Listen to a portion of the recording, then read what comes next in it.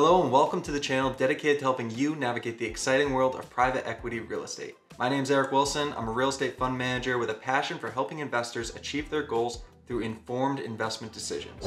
In today's video, we're going to be talking about conducting due diligence on private equity real estate opportunities. Now, the first step in conducting due diligence is to understand the investment strategy behind the opportunity. So this is really the sniff test to see if it's worth pursuing this deal any further. Does it align with your investment goals, your risk appetite?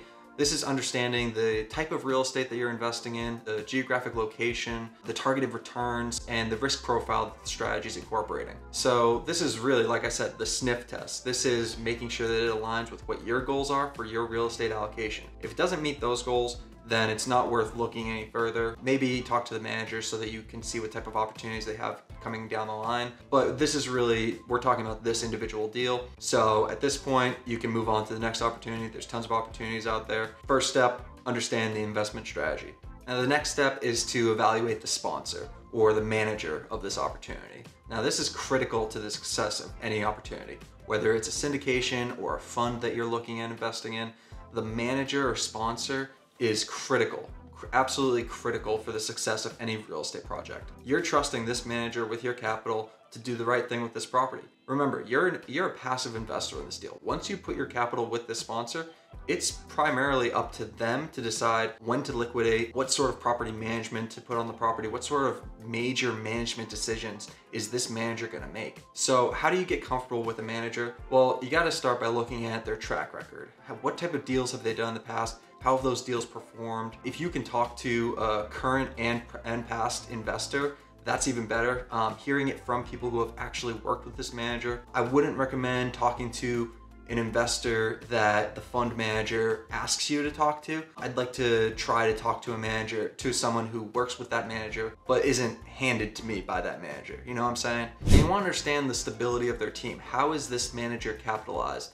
Are they tight on cash? Is it a big team? Is it a small team? How are they operating as a company? You're evaluating them as a company, as a manager. Their past performance is critical, but understanding the manager is critical to the success of any real estate opportunity. So that, I would say, is the most important piece of the puzzle. Once you figure out the investment strategy makes sense for you, understanding who the sponsor is, what their track record has been, and getting the confidence that they can execute the business plan that they've put in front of you, that is the most critical piece of conducting your due diligence. Now, once you get comfortable with the manager, it's time to request access to the PPM, or Private Placement Memorandum. And this can be a very lengthy document. 150 pages is not uncommon. It's a detailed legal document. It explains the investment strategy. It explains the underlying assets that you're investing in.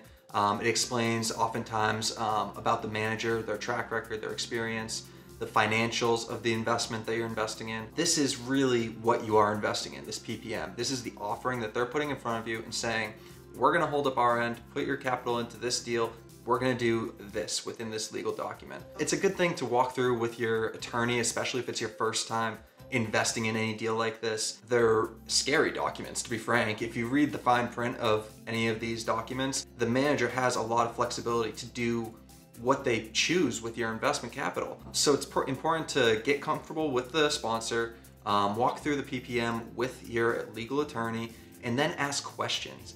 Ask questions with any manager that's worth their salt is gonna be open to answering all of your questions. It'd be a major, major red flag if the manager isn't willing to sit down with you and talk about the investment that you're about to put your capital towards. This is a major decision. It's not one that should be taken lightly. Whether it's your first time or your 50th time, you should always read the PPM, understand the tax implications, the legal implications. That's where all this information is contained. Talk it through with your fund manager, with your legal team. Like I said, this is what you are investing into, so the importance cannot be overstated. Understand what you're investing in. While you're going through the PPM, it's also important to understand and evaluate the financials of the investment. So in the PPM, there's gonna be some material that mentions the financials, depending on the type of investment that you're putting into. But very often, the manager will have an accompanying pro forma or a series of pro formas if they're working in a fund strategy. that pro forma can get updated regularly.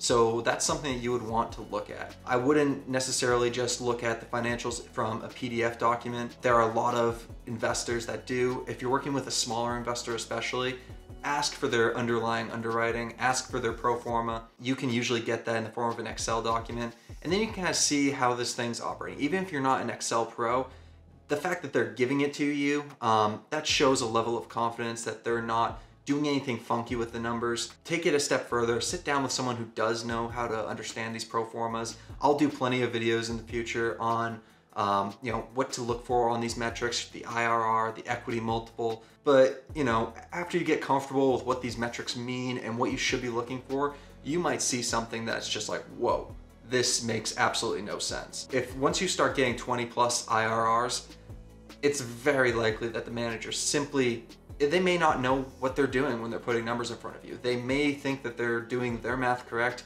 You might catch them doing something that is just wrong. You don't want to get into a situation where you feel like they are deliberately misguiding you with the investment. That is a major red flag. You walk away immediately. It's on to the next manager. But those cases are far and few between. With most cases, I think most people have pretty good integrity. So not many people are out there trying to hurt other investors, but it's just something that, especially if it's your first time working with this manager, you really want to take the numbers and trust but verify. Take their numbers, plug it into your own model, and really get a sense for what this opportunity could do. Don't work with someone that's going to overpromise and underdeliver. You want to work with someone that's showing you some downside cases. Every good manager wants to underpromise and overdeliver. So you should have that mindset when you go and look at these financials. Are they promising the world to me? Or are they being realistic with these numbers? Like, okay, that's feasible. That's almost like a sense that you can get when you're looking at these financials.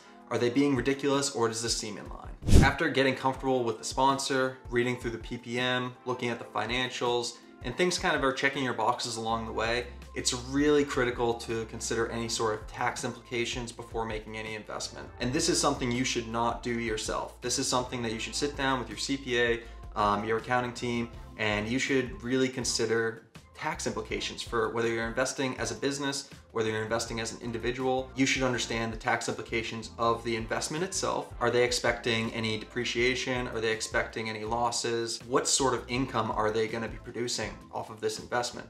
And then how is that going to impact your personal finances? Does this tax strategy align with your personal tax strategy? At the end of every year, investment company has to issue a Schedule K1 to you. That Schedule K1, you hand it over to your accountant, your legal team. They know what to do with those documents. I wouldn't recommend anyone do their own personal taxes. I would recommend always having your legal team review the financials with you. This is a great opportunity when you're going through the PPM with your legal team. Have your attorney sitting there with you. Go through it with them.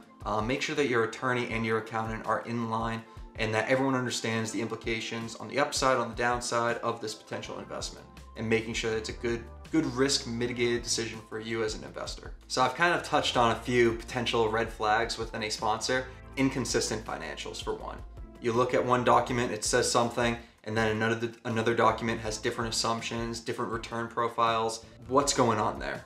Why are they showing you multiple documents with different financial projections? If it's a sensitivity analysis, so they're showing you an upside case, a base case, and a downside case, that makes sense. That's something that a good manager would do.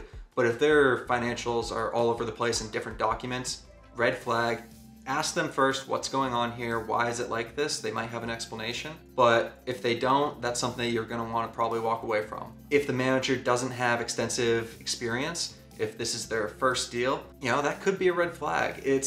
I wouldn't recommend investing on anyone's first deal.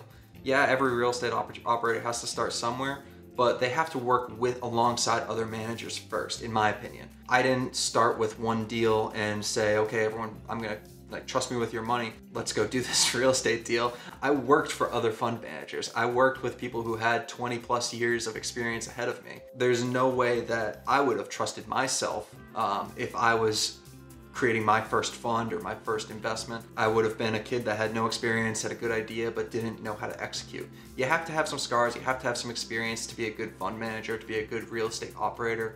You have to see some stuff out there in the real world, not just in the textbooks. That's a major red flag if the manager doesn't have that sort of experience, if they can't point to times where they've had major wins, and also they've maybe had some losses. A good fund manager will tell you when they've had their losses, when they've had troubles with an asset. Ask them, what's been your hardest challenge as an operator? You know, what's been your worst performing deal? Ask them how they've navigated those challenges. Have they been through a down market? These are important questions. If they can't answer those questions, that'd be a red flag. If they're not transparent in their questions, if they're kind of dancing around it, that's a red flag. Transparency is something I look for when I'm investing in other operators, first and foremost. You know, I want to work with someone that's going to tell me immediately if something is going wrong. It's okay if like something's happened. This is real estate, anything can happen, but I want to know about it right away. Ask them about what their past reporting has looked like. If they're not willing to give you what their past investor reports have been, that's a red flag. Every manager should have a standard format of how they're reporting to you, whatever their regular reporting system is, whether it's a monthly report, a quarterly report, look for their annual reports. What's their communication going to be like once you invest? A lot of managers can be really great and communicative up until the point that you invest. It's really the difference is made from the point that you invest throughout the life of the investment. That's when you really start to see if you're going to invest with this operator again in the future, what that experience is going to be like. So transparency, if they're not transparent, big red flag. So evaluating the sponsor, understanding the PPM, evaluating the financials, understanding any tax implications of the investment, and looking out for any red flags. These are the basic due diligence items that you should be conducting when looking at any private equity real estate opportunity. Like I said, these are the basics. I will go into more detail on what sections of a PPM you should really be looking at, what financial metrics you should be looking at, understanding how can you run your own numbers in your own model, all sorts of things that I want to cover in this channel to help you make more educated decisions. Please like and subscribe. I hope you guys are enjoying this channel, and I will see you in the next video.